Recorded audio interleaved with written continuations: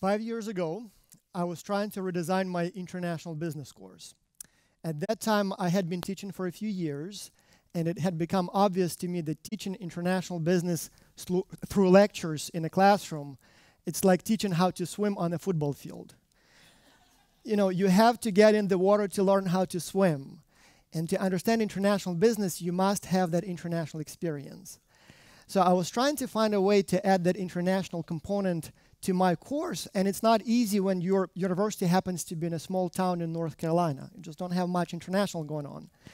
And then I had what I thought a brilliant idea. I thought, what if I could find a professor in a different country who teaches a similar course, and maybe we can take our students and put them in international teams, and they would deal with the time zone differences, with the language barriers, with cultural differences. That would be a real international experience. And I didn't know how to find a professor like that, so one day, it was July of 2010, I just simply sent out an email through the Academy of International Business, just trying to see if anyone wants to team up with me.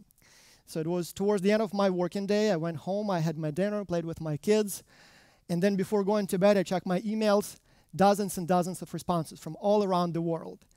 And if you fast forward 5 years, today, that one email 5 years ago has become what we call now the X Culture Project. So every single semester, the X Culture Project attracts about 4,000 MBA students, business students from over 100 universities, over 40 countries, all 6 continents represented. Huge, huge crowd. And so we take those people and we put them in global virtual teams. Usually it's about 7 people per team, each person from a different country.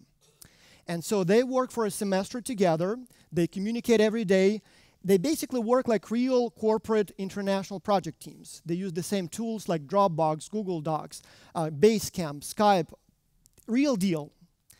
And as they do that, they learn international business, they experience it. Now, in the early stages of the project, the first maybe 2 years or so, the students would work on a hypothetical international business case study. But then as the project became bigger, as it became more known, real companies started coming to us with real-life problems. Like, for example, Home Depot. Home Depot was asking for help, for ideas, for how to improve their .com services. Or, for example, Mercedes-Benz. So they were asking for how to design trucks for developing countries. Or Louis Vuitton, the guys who make luxury bags and fashion style.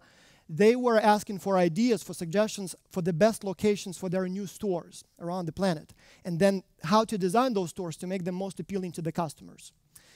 All kinds of other companies, dozens and dozens of them. Usually the challenges help us with developing strategy for entering new markets. All the way from identifying the most promising markets, and then best entry mode, find maybe retailers, partners, develop the strategy for promoting and marketing the products in that market, financing, staffing, the whole thing. Whatever the company needs to know to be successful in that new market. So I found myself in this situation where originally all I wanted to do is to give my students an experiential project. But then I found myself sitting on this treasure, on this huge resource, all those bright minds, thousands of them from all around the world. On the one hand, they are there, and then on the other hand, I have real companies asking for real help. And so initially I was just an instructor, but then I basically found myself dealing with crowdsourcing. So my job, my big question has become, how do I take this crowd and organize them towards solving problems for those companies? And I'll be honest with you, I was originally a little skeptical about the students' ability to solve business problems. I had read enough papers to know that some of them are not impressive. You all know the Sturgeon's law, right? 90% of everything is crap. And so when you read student papers, it is true. But the remarkable thing is that the remaining 10% actually are very, very good. In fact, some of the solutions produced by the students are so good, they impress the client companies so much that we always have cases when companies hire authors of the best ideas right on the spot. So now the question is, how can students, all those amateur, inexperienced people, be so good at solving problems? When you look at us as humans, we are actually not really that good or not that remarkable. We may be the most successful species on this planet collectively, but individually we are nothing special. We are not the toughest, we are not the fastest, we're not the strongest, we may not even be the smartest. Like, look at this video. Can you memorize so many numbers in a split second and sort them from the smallest to the largest? Like, I know I can't. In fact, if you take that ape, that chimp, and put one chimp and one human on an island, who do you think are going to survive? Obviously, the chimp has a better chance of surviving. But then take 1,000 humans and 1,000 apes. Who's going to survive now? I bet on humans. When you look at human history, we've had a few inflection points where we dramatically improved our productivity. First and foremost, it was the Industrial Revolution, right? The arrival of the machines allowed us to go beyond the limits of the muscle power. Our own muscles, the muscles of the animals were domesticated. So we were able to increase productivity. We were able to increase comfort of our lives. We pretty much doubled our life expectancy in a matter of a century. Then came the computing revolution, the 80s of the last century. So if the Industrial Revolution allowed us to go beyond the limits of this, the computing revolution allowed us to go beyond the limits of this, the cognitive limitations. So we now can do millions, billions of computations per second. But the most amazing, the most important revolution is going on right now, and that's the social revolution. All of a sudden, we can connect with anyone on this planet at virtually zero marginal cost. Not some big guys with the technology, like anyone. Like you can take your smartphone and you can connect to anyone on this planet. If before large-scale projects involved, thousands, maybe tens of thousands of people, now we can collaborate in hundreds of millions, like literally hundreds of millions. And not any hundreds of millions, very diverse global crowds. If you look at, for example, the Egyptian pyramids, yes, they were built by many people, probably tens of thousands, maybe even hundreds of thousands. But all of those people came from the same geographic location. They were of the same cultural background, so they were very similar. Now you can have very, very diverse crowds, and this is a big deal. That will have a dramatic impact on how we do business, how we make decisions. Now, admittedly, we wasted wonderful connectivity primarily on this. But we already have great examples of when mass-scale collaboration has been used very successfully. Like, for example, Wikipedia. It took the amateur crowd-powered Wikipedia only a few years to literally displace, to kill the 250-year-old expert-powered Encyclopedia Britannica. Big deal. Or, for example, Linux, the open-source operating system that relies on amateurs to write the code. They beat such professional giants like Microsoft, like Google, like Apple in a number of software sectors. Like, for example, server software, Linux is the king there. Now, the success of Linux and Wikipedia lies in their ability to take a very, very large project and split it in many, many, many small independent tasks. Like, for example, you can make a valuable contribution to Wikipedia in a matter of a minute. You can log in, you see a problem with an article, you can improve that article without having to read the rest of Wikipedia. In fact, you don't even have to read the rest of the article. That's a big deal. The question is, can you use crowds equally effectively to solve big, complex business problems where you must have that big picture? Well, that's what I've been studying. So with X-Culture, I have this wonderful opportunity to subject the crowd to different experimental conditions, to see what works and what doesn't. And so we do a lot of research. And so my research so far shows that even the most primitive crowdsourcing models actually can be very effective. If you use the most primitive model that I call the freelancer model, so all you do is just broadcast your challenge to the world and then hope people will bring you solutions. As long as the crowd working on that problem is large enough and diverse enough, there is a very good chance somebody in that crowd will know something you don't know, will maybe have some insider information, maybe will have a solution that you would never develop internally in your own company. So even that can work very well. The problem with this model is that it can only be as good as the best individual in the crowd. It can only give you the solution thought of by the best individual in the crowd, which may be not bad, but it's the limit. That's it. Like, look at, for example, this video here. So here we see 3 regular guys do something that even the most elite athletes on this planet cannot do individually. So this is what we want. We want that synergy where the group can do better than the best individual in the team. And research in this area, by the way, has been going on for quite some time. I'm not the first one. So a typical classical example or experiment in this area would be one that goes like this.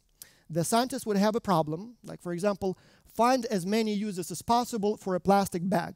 And then they would take the subject, the experiment subjects, and, for example, they would take a group of 10 people.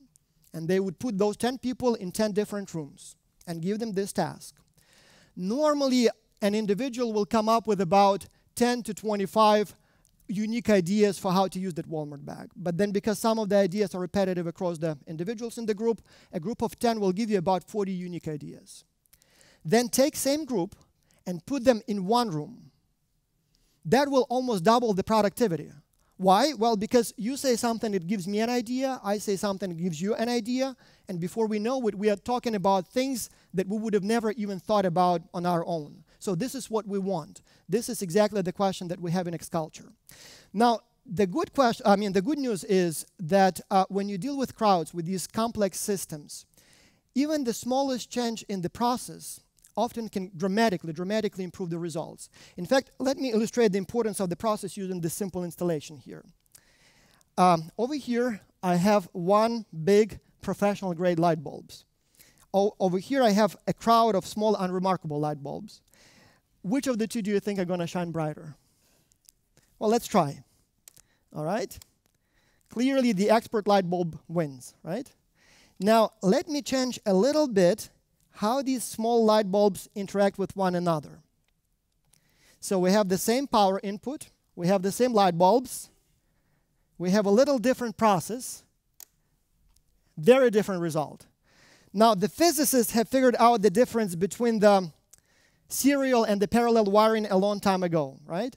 So that's what I'm trying to figure out for humans, for crowds of people. How do you organize a crowd in a way that they are most productive, that they generate the best ideas? And in X-Culture, we started off with a very simple, very primitive model, the freelancer model. So we would just have hundreds of those teams, thousands of MBA students trying to solve the problems, and we would just hope that somebody will bring an interesting solution. And they often do.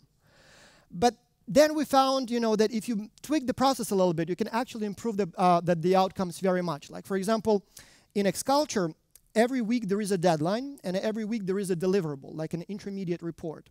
And so all those files, when they get submitted, they end up in a folder on my computer. We found that if you take that folder and give access to everyone to that folder, productivity goes way up.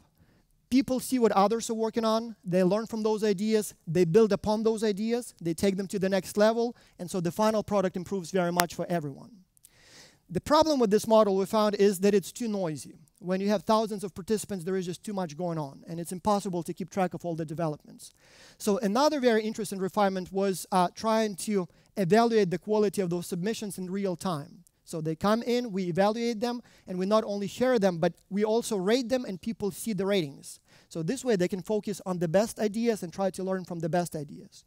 Or another very promising model of crowdsourcing, I call it the survival of the fittest. So in addition to rating those submissions, we would also kind of discard the ones that are not very good and promote to the next week's round only the best 10, 20%.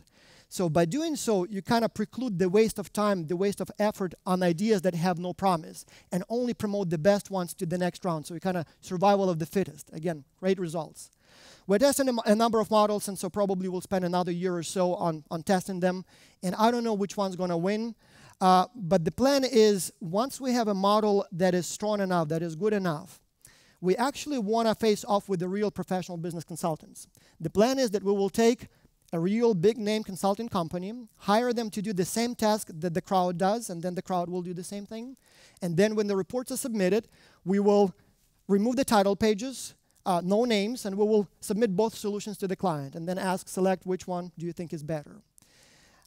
My research so far makes me very hopeful. I think the crowd actually will have a good chance at winning. Competitions like that haven't been done before, but you all probably have seen Who Wants to Be a Millionaire, right? And so there, the player can choose the lifelines. And so we know statistically when the player chooses as the audience, as the crowd is correct about 91% of the time. But when the player chooses the line call the friend, or call the experts are correct only about half of the time. So yeah, there is a difference there. Now, I would like to leave you with a prediction. I predict that in the nearest future, we will see a rapid growth, a rapid reliance on crowds rather than professionals. Just like today, you go to wikipedia.org for answers, right? You don't go to britannica.com anymore. The managers of the future will also go to crowds and not to professional consultants. If I were in charge of a big consulting company, I would be very worried.